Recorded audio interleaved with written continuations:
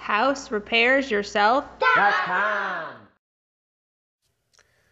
Okay, today we're going to show you how to add a ceiling fan in a bedroom where there is a switch controlling a receptacle on the wall. So one of our receptacles right there is controlled by our switch by the door.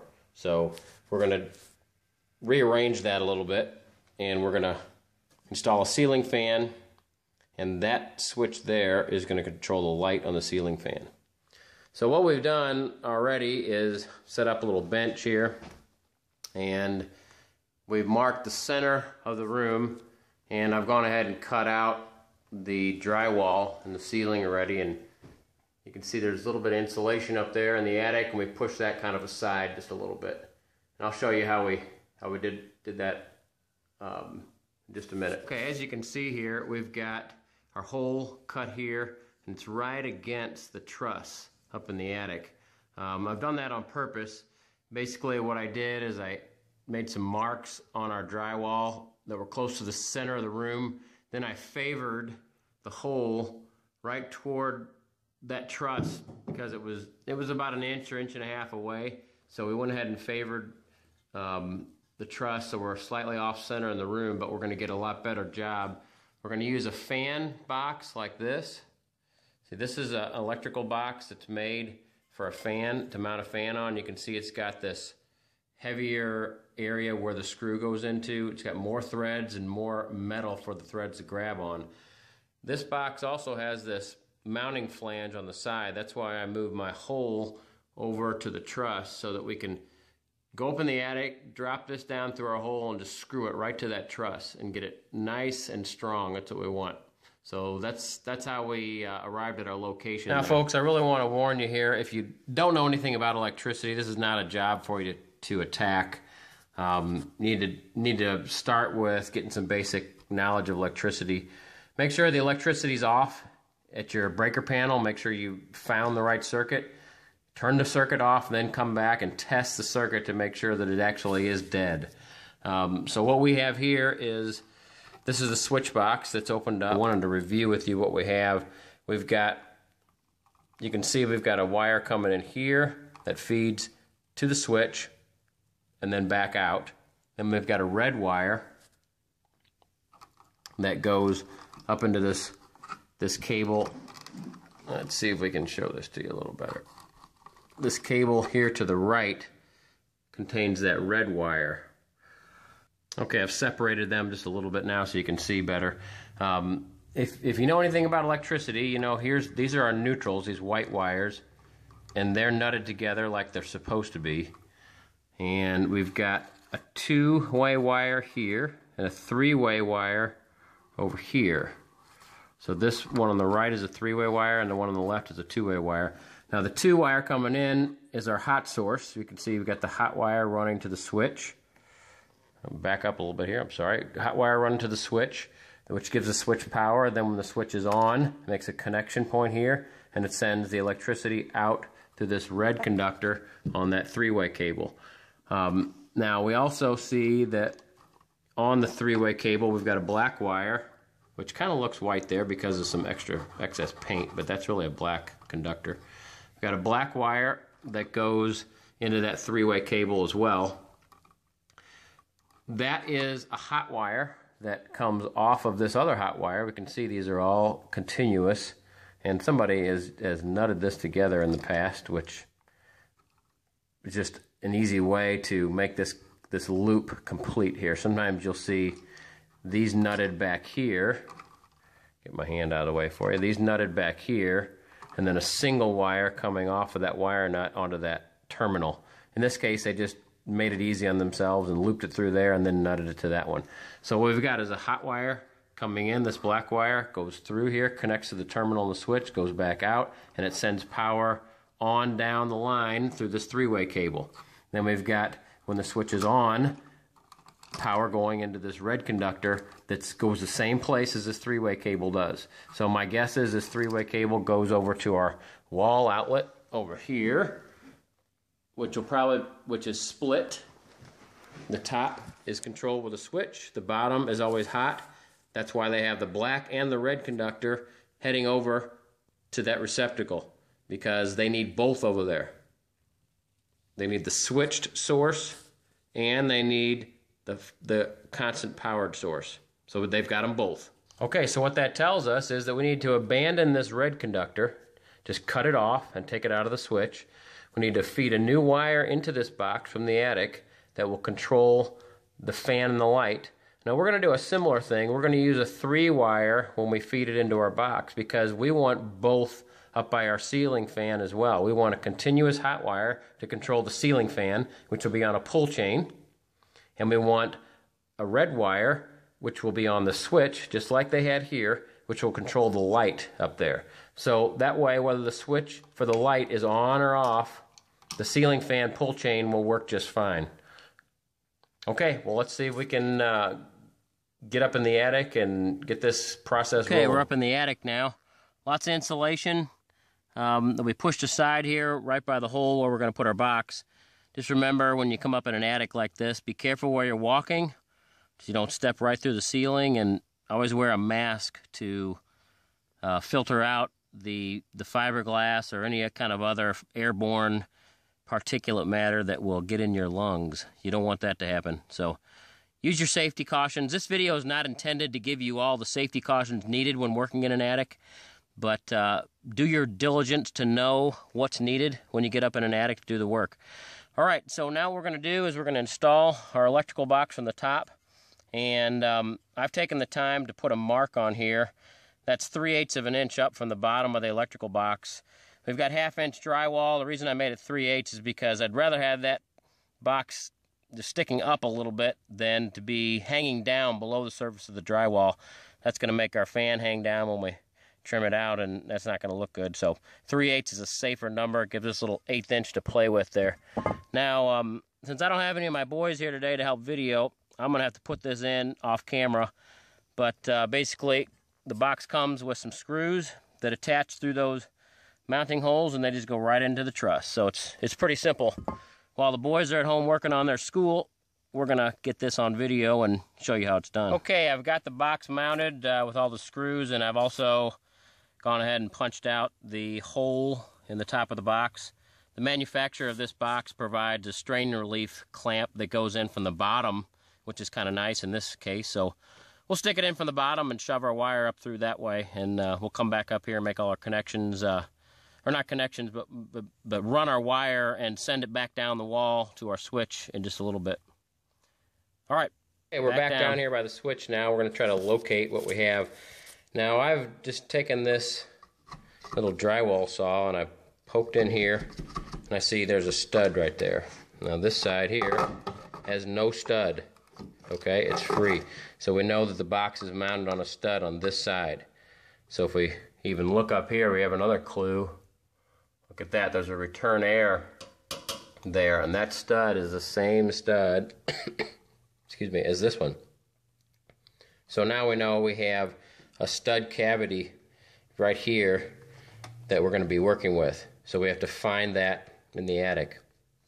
Now, another thing we know is that excuse me, that there's a wall that runs across here and should show in the attic. So that will help us. Now, I have measured from the corner of this wall over to this box, and to this side here is about 14 inches. Now, we don't have to get too worried about exactly where we drill that hole.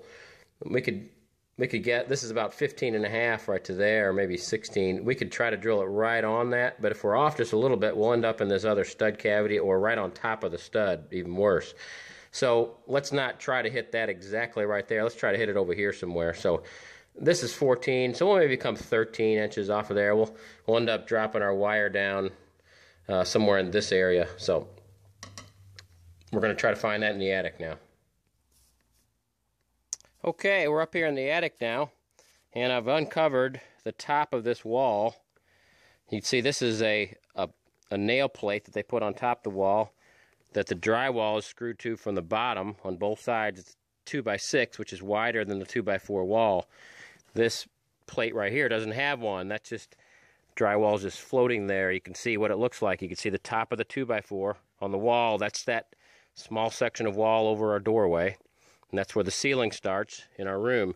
Now we know that about 16 inches over we had the box, or the stud that the box was mounted to, and we can see right here that there's our 2-wire going down, and there's our 3-wire coming up that we saw coming out of the top of the box.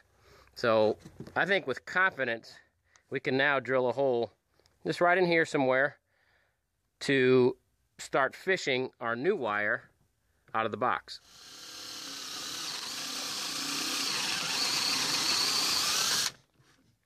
Now I'm drilling a 1-inch hole in here just because it'll make it a little bit easier to find the hole with our fish tape. If you drill a 1/2-inch hole, which is really all you need for a wire, it's going to be really hard to get the fish tape up there to find the hole. You could even drill something even bigger, but this is frankly all I had with me right now. Sometimes I've drilled even an 1.5-inch hole, but this will help us a little bit.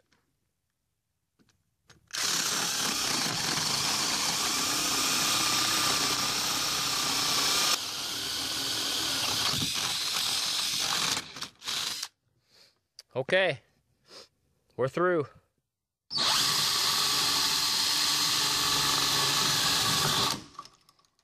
Okay, drilled a small hole in the box so we can get another wire out of there. Now just be careful not to get too wild on that, because you do have wires on the back side of that, so just be careful when you do that. Now ideally we would go up here and cut a hole in the drywall and just push the wire right through that hole in the plate that we drilled from the attic. We're going to try to do it without that though. We've got our fish tape out here, and what I've done is I've calculated the amount of distance that I need. So right there, if you can hear that or not, it's hitting the top plate. So what I'm going to do off camera here, since I'm by myself, is I'm going to try to wiggle this around a little bit, turning it this way, turning it that way, try to get it to where I can find that hole up in the attic. I may have just found it. We'll go up and see. Nope, nothing there. So we must have just bent the fish tape a little bit, and it kind of gave way and turned the corner. So we'll pull it back down and just try to jab it up and down for a little bit till we think we can find that hole. If we have a lot of trouble finding it, we might try to come from the top and see if we can get the fish tape to hit that hole in that electrical box too. So there's also a couple of other techniques, and that is a stiff rod. There's a stiff rod you can buy that's made for fishing it's a little easier to direct. You might be able to get that to go through the hole. You can also use an old piece of wire. If you have that, a stiff single strand of wire will work pretty well sometimes if you don't have a fish tape. But just going to be a little bit of playing around here until we get it through the hole. Okay, after several attempts of trying to stab up there with the fish tape, I wasn't able to find the hole very well on the top plate, so I went ahead and reversed my process. Went up in the attic and I pushed the fish tape down on top of the box, and then I enlarged the hole there on the top of the box. You can see I just took my drywall saw and I just sliced out about, I don't know, 1/8 to 3/16 of an inch out of the drywall there. That'll get covered with the cover plate. And I used this little scrap of white wire right here, and I just wrapped it in there and I hooked it. I hooked the end of the fish tape and I guided it into this hole, and I've grabbed it with my needle nose. I don't know if you can see that real well there on the camera, but I've got the end of the fish tape right there. So I'm just going to pull my wire out and I'm going to pull that fish tape down. Then I can tape my 3-wire onto there and pull it up into the attic, run it down into our new ceiling box, and we'll be ready to wire it up. Now, one more thing about wire selection.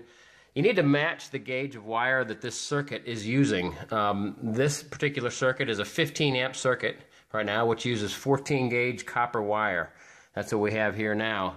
Now, if you're using aluminum wire, it may be 12-gauge on a 15-amp circuit. A little thicker. Wires can vary, wire materials can vary on the thickness on what relates to what amperage of breaker. But in this case, we've got copper wire. It's a 14-gauge wire on a 15-amp circuit, which is the way it should be. So we are going to add a 14 gauge wire, just like this circuit is using now. Okay, we pulled the fish tape through and I've taped on my 14-3 copper cable. It's a Romex cable, an NM type, non-metallic. It's for indoor use. Again, I just want to remind you, this video is not intended to give you all the necessary information you need to start doing wiring projects. So if you're not familiar with wiring, go find out, go learn some basic details before you do that, before you do this project. But if you already know some basic wiring information and techniques, then go ahead and give it a try. Just be careful and make sure your power is off. Okay, so we're gonna tape this real well. If you're like me, you want to do this the first time right, because we don't want to have to try to pull that fish tape back through there again. So I've taped it starting at the bottom. I've gone all the way up, and you can see I've gone past the transition point of the wire onto the fish tape, and that gives it kind of a shape that'll help lead through the hole in the box and anything else that it comes in contact with as it runs up the wall. Then I brought the tape all the way back down, then I tore it off down here, so it's got a double layer on it. You want to make good and sure that that stays on there. Now I'm starting by pushing it up through the hole, because that's the hardest spot to get through. I don't want to get up to the attic and find out that I pulled it 3 inches and I'm stuck already. So I'm getting it through there, and I'm going to go up to the attic and do the rest. Okay, here's our excuse me, here's our fish tape. Going to pull that up. There's our wire. Now we're going to pull enough slack through in this case to run all the way over to the ceiling box for the fan. So you determine how much slack you think you need, but I'm going to pull about what I think I need. And we're going to stop about there. All right, we're going to take it over to the ceiling box next. Now let me give you some basic info on wiring, or stapling, I'm sorry, stapling the wire. The code at this point when this video is being made tells us that we need to staple the wire every 4.5 feet or 54 inches. So we're gonna make our way over to our box over there, which is real hard to see with all this insulation, but we're gonna run across the trusses, push a little insulation out of the way, and we're just gonna staple it about every 4 feet till we get over there. Then the code also says that we need to get a staple within 8 inches of the box as well. So we'll put another staple all the way at the end down there next to the box. Now you might be wondering, what about this wire that's in the wall? How are we going to staple that? The code also makes provision for that. So when you're fishing a wire in the wall, it simply says you don't need any staples. So that makes it convenient for what we're doing. Okay, here we are over at the ceiling box again. Earlier in the video I indicated that we were going to put the strain relief in from the bottom and shove the wire up from the bottom, but that certainly isn't the best way to do it.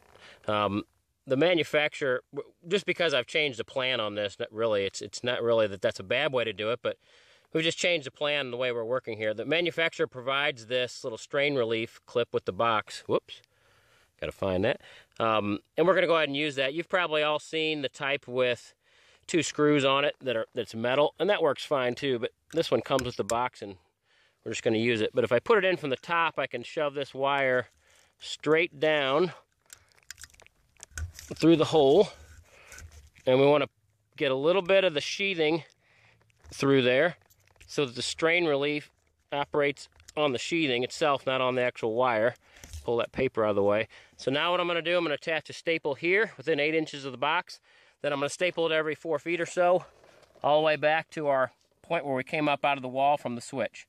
We'll get the rest from down below. Okay, now we've got the wiring down through the wall into our box. Let's talk about a little bit of safety here now. Remember, turn off the breaker. Can't say that enough. Guys, especially if you aren't experienced with electricity, make sure that power is off.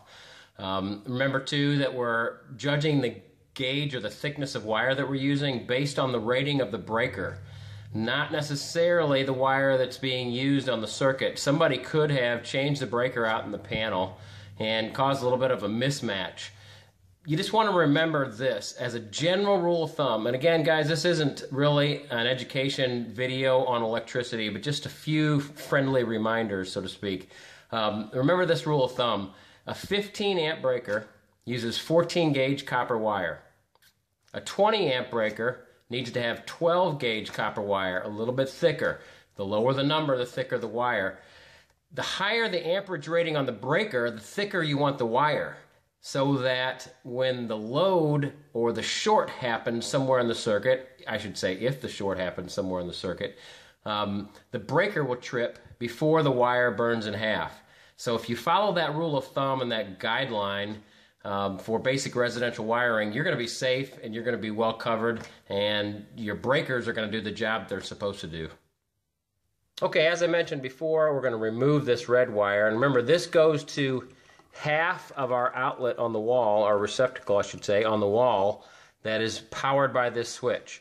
So half of the receptacle is off right now. Well, it's all off because the breaker's off right now. But if the breaker were on, this switch would now do nothing. Remember, that receptacle is being fed by this power wire, but half of it, they split the receptacle, and there's a whole nother video on that. We're not going to talk about or show you how to do that. But half of that receptacle is powered by this end. So if we want to power that up when we're done, we need to make sure that this has power to it. For right now, we want to get it out of the switch though. Okay, another thing I want you to look at here is the ground wire. We need to group our ground wire with this group of ground wires. Now this house was built, or wired at least, at a time when a ground wrap or twist of wires did not require a wire nut.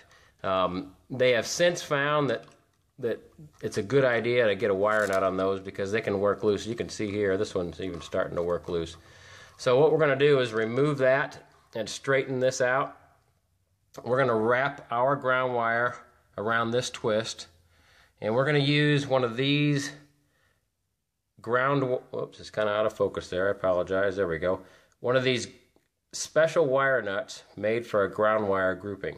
What it does is it slides through this hole and onto this twist of ground wires, and it just tightens around it. We're not going to put it on just yet because we need to add our ground wire into that twist of wires.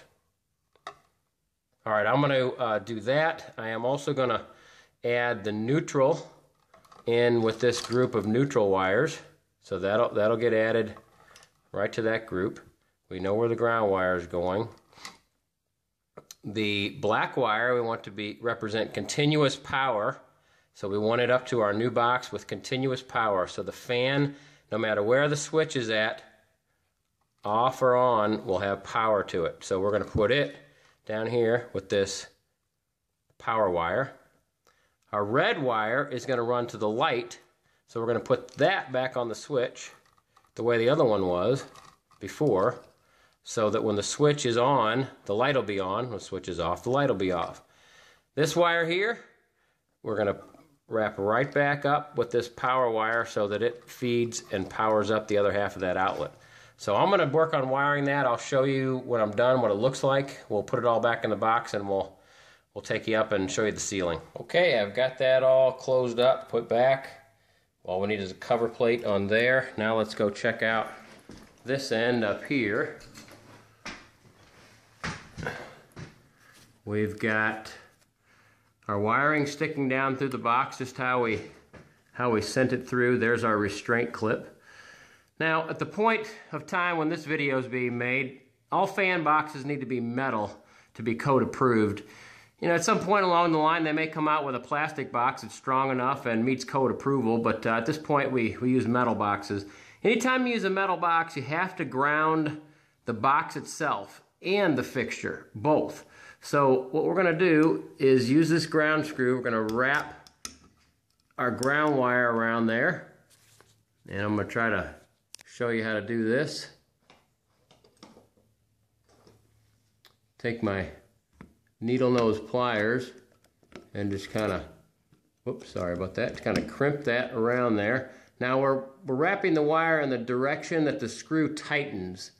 And just, again, not a full education class on electricity, but some tips for you. So as you tighten the screw, oh, if I could get it with one hand.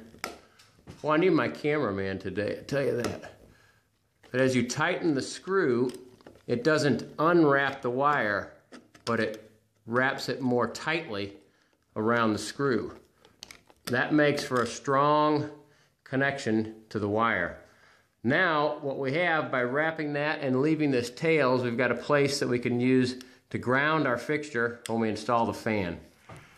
Now we're going to install the fan on another video. This video is just how to do the wiring for it. So I'm going to leave you soon here, but just want to remind you the way we set this up. Here's your neutral wire. The black wire is our hot wire, which we want to attach to the fan itself so that we can use the chain to pull the chain for high, medium, low, and off. Whether the light is on or not, we'll have power to the fan so we can use the chain. Then the red wire, which is attached to the switch, goes to the light. So again, whether the fan is on or off, we can have power to the light. When we come in the room, we can flip that switch and expect to have light. Okay, that'll do it for this time with houserepairsyourself.com. I hope this really helps you to figure out a way to wire that ceiling fan in your bedroom that you've been maybe fighting for a long time that doesn't have a ceiling fixture right now. So go out there and get it done and work on bringing your family home.